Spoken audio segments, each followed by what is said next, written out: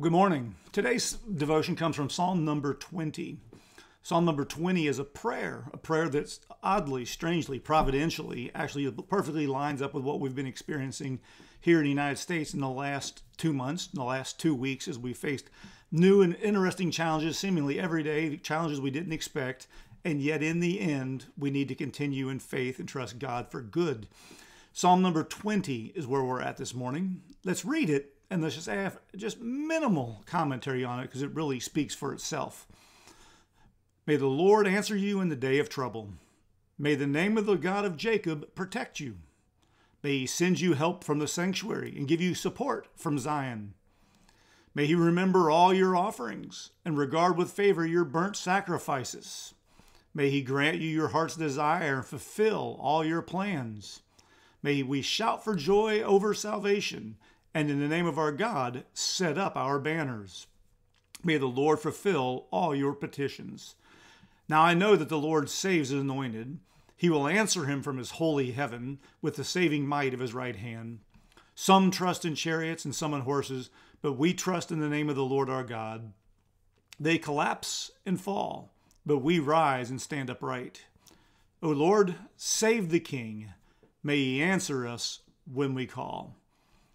It is a psalm of David, as we've seen so many of these early psalms in the book have been from David. It is a psalm that really is meant to describe the king leading the army out to war.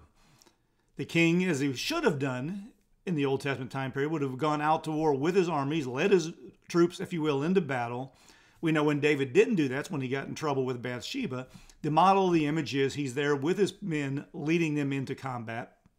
And this is a prayer for the king. Now, David, of course, is the king, and he's writing about himself, but he's asking the people to sing this song with him. In other words, he's asking them to pray for him and his leadership as he leads them into desperate and trying times.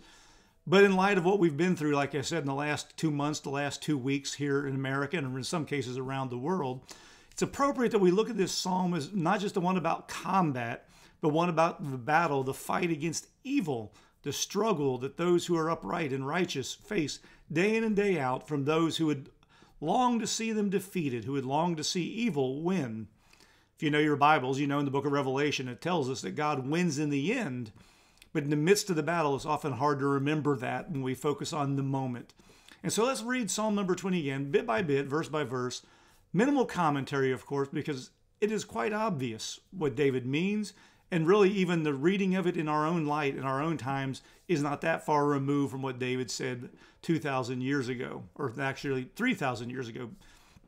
So let's go through the psalm and let's think about what it is that David is crying out and seeing how this would apply in our own prayer lives as well. Psalm number 20, verse 1. May the Lord, or may God, answer you in the day of trouble. May the name of God of Jacob protect you. And so here we are again, yet another prayer in this early part of the book of Psalms where God is called out to, where David is expecting God to hear the cry and respond. And the hope, the value, the meaning of God's response is bound up there in the second part of verse 1. May the name, may all that God is, remember names represent the person, the character, their nature. May the name of God of Jacob, the God of the covenants, the God of the promise, may that God protect you. What's that protection look like, David? Verse 2, may he send you help from the sanctuary. May he send you help from his house and give you support from Zion. Now, Zion, of course, is the location of the temple. The imagery is not that God's going to come bursting forth, that the priests are going to come running out in battle armor, but the picture is that that place where we go to meet and encounter God, that connection point, the center, if you will, of our relationship with him, that's where our help is going to come from the sanctuary, from our connection with God. May he remember all your offerings and regard with favor your burnt sacrifices. Now, David is not advocating here that God will respond based on how good you were, but he's asking here that God remember all the times that you have been faithful, all the times that you've been upright and good. It's a good reminder for us here to make sure that we've been faithful, not in terms of our sacrifices or our offerings, not that God is counting our tithes, though those are means of expressing our worship. But the question is, have we been worshipful? Have we been faithful? Have we been diligent in our prayer in our Bible reading? May he remember those things. The more you've done them, the more he has to remember, of course. May he grant you your heart's desire and fulfill all your plans. Again, not a verse claiming for the ability for us to lay out before God all we want and God just automatically gives it. But the desire here is that God hears our heartfelt cries as long as they're legitimate, James says, right? We often don't get our prayers answered because we ask for things selfishly. But here, David's crying out, may God grant your heart's desire and fulfill all your plans. If your plans are righteous, if they're good, God will honor those desires. May we shout for joy over your salvation. And in the name of our God, set up our banners. May we rejoice at God's goodness through salvation. The banners, of course, here is language of war, the marching banners that went before the armies. May we shout for joy. May we celebrate the victories. May we give God all the glory for it. May the Lord fulfill all your petitions. Now, David begins verse 6, I know that the Lord saves his anointed. He will answer him from his holy heaven with the saving might of his right hand. Now, of course, the anointed can have two possible meanings here. The obvious meaning in the original context is the anointed is the one that has been picked by God to be king. Remember, Samuel was sent by God, and he anointed David there in Jesse's house. But we also know that the anointed is the word Mashiach, the word we translate as Messiah. The anointed is also the one who's coming from God to rescue his people. In light of the New Testament fulfillment of these things, the prayer here is he knows that God saves the anointed, that saves the Messiah. That when he cries out, he'll answer from his holy heaven with the saving might of his right hand. David wants to be saved from battle, but our hope today as we read Psalm 20 is that God who raised Jesus from the dead will hear our cries, that the God who can raise him can raise us also. Here's the crux of the matter, if you will, in verse 7.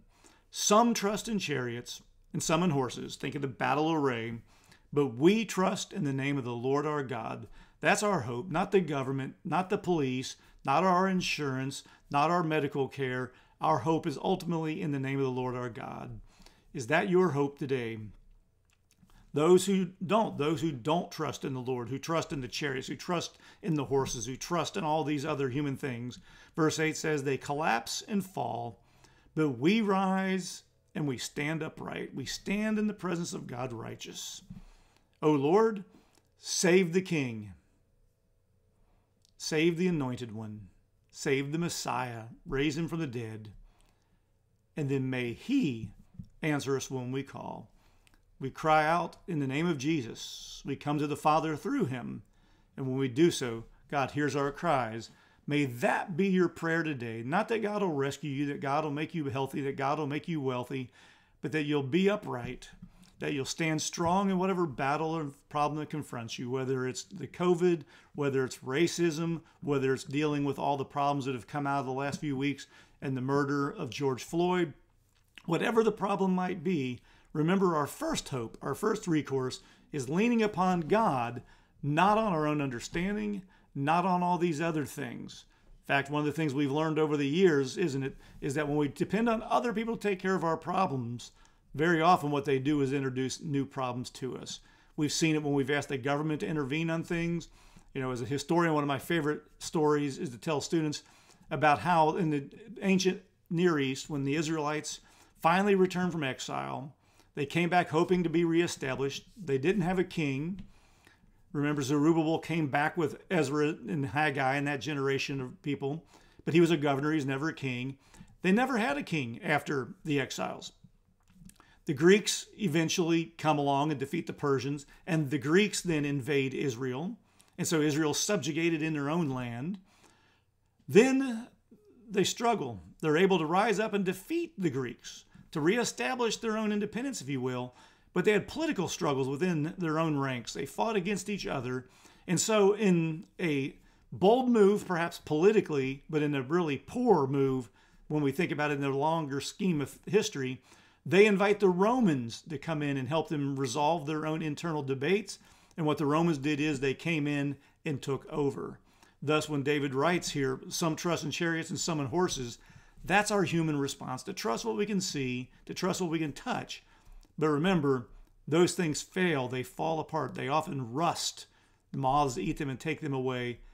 But we should trust in the name of the Lord our God. He never fails. May that be true of you in whatever you're facing today. May that be true of us as a church as we face the future. And it may be true of our country as we call them to revival, as we show them the way as we live for Christ. For all this, we ask and pray in Jesus' name. Amen.